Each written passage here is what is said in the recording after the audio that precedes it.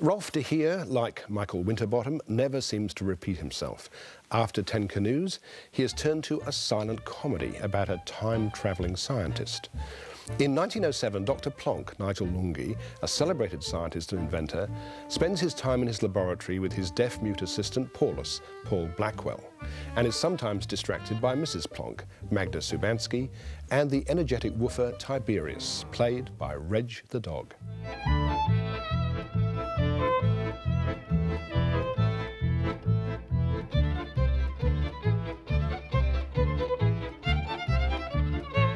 Plonk makes the startling discovery that the world will end in 101 years, but the authorities refuse to believe him, so he invents a time machine to travel into the future.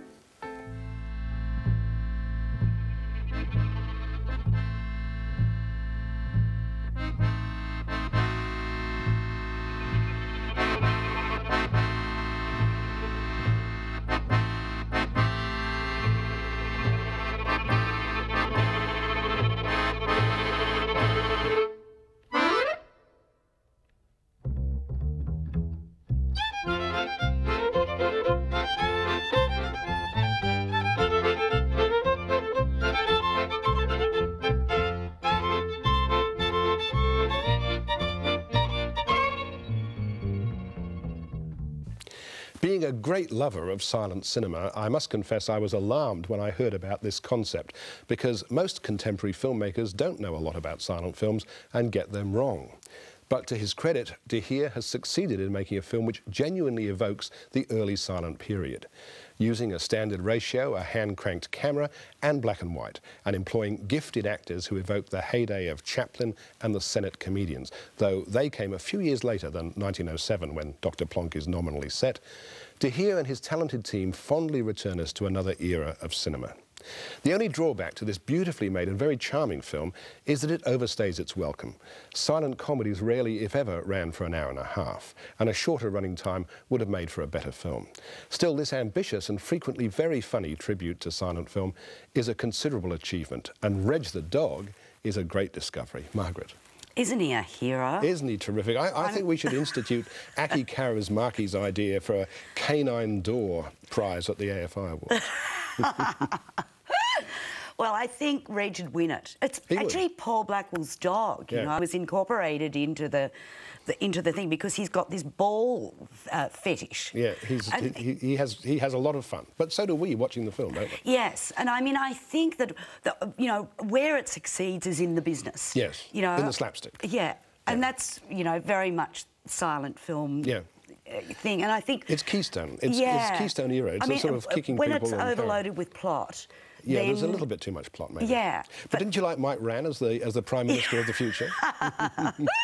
No, what a good sport he is. Yeah. No, look, I think this is really charming. I think Paul Blackwell is wonderful as Paul. I think they're all very good. And Magda's great too. I think they're all very good. So no, I think that, you know, Rolf is a filmmaker that goes where no one else in the world. You've got to hand it to him, haven't you?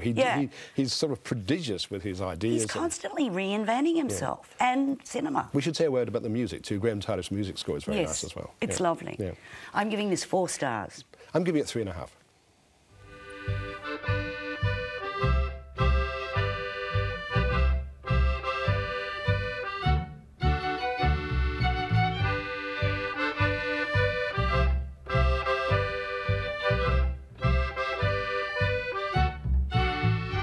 There was a particular moment when I was casting around for something to do and not being able to work it out, and I, you know, opened the fridge in the storeroom at the office and discovered something I'd forgotten we had, which was 20,000 feet of old raw stock, expired, way past its use-by date. And in that moment I saw it up on screen with all its imperfections that it was likely to have, and could only see it as a silent film, because all those imperfections then become part of the texture of the film. And I thought, yep, I know what we're doing next. A totally wacky idea, but that was what I thought. I thought, what a great idea when someone says, you know, Rolf wants you to be in a black and white, silent comedy set in 1907 film with a hand-crank camera. And I thought, look, it'll either be fantastic or it'll die in the arse.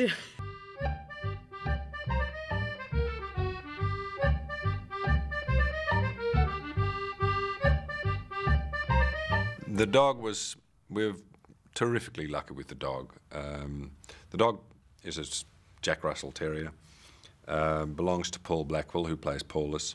And I'd heard about this dog from Nigel, who plays Dr. Plonk, who visited Paul and came back with these extraordinary stories about this dog, this mad dog. So I thought, okay, well, let's use that. You know, Paul, and yeah, okay, we'll use the dog. And I said, well, let's, you know, so I began to factor it into the script much more. And in general, like in the studio, for example, the dog was simply on set every day, and we could try things with it and so on. But we had some training done of Paul so that Paul could learn how to control the dog, because prior to that it was completely uncontrollable. And Paul learnt very easily how to control the dog, and so it became a mad, still mad, but controllable dog. And I think the Blackwell family has been happier ever since, because now they've got this crazy dog, but it's controllable.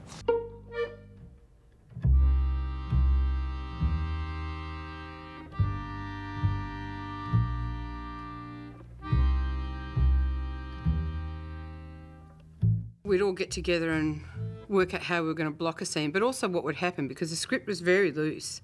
It was notional more than anything, and often there'd be bits saying something funny happens here, don't know what yet, you know, and we knew that we'd all have to devise what was going to happen, and that's what we'd do. Was that, do you like working like that? I love working like that. It's great, because a lot of comedy really is of the moment. You know, when you're there and in the physical environment, then, well, I find for me anyway, that's when the ideas start to happen. So to have it sort of loose like that, rather than, you know, everything's set and you can't move and you've got to do this and you've got to hit your mark, and, you know, because we had like no lighting, no sound, you could roam around. So it actually was quite freeing. Rolf, you actually do like going where no one's gone before, don't you? It's not that sort of conscious thought, okay? What I like is something different each time, and something that is challenging, something that has different problems involved with it, that is an exploration into somewhere where I haven't been, because then I can be passionate about it and find it really interesting to do. And this, you know, happens on different levels. Like, you know, with 10 Canoes, for example, you know, it was working with the mob in that terribly difficult place that was so interesting. Now, with Dr. Plonk, it was more a sort of a technical challenge and a challenge of doing something that I hadn't done before, which is working with actors in that way to create that sort of comedy, but then to have it feeling authentic to the old silent films of the past that I love. That was Rolf de Heer and Magda Zabansky talking about Dr. Plonk, which opens nationally tomorrow.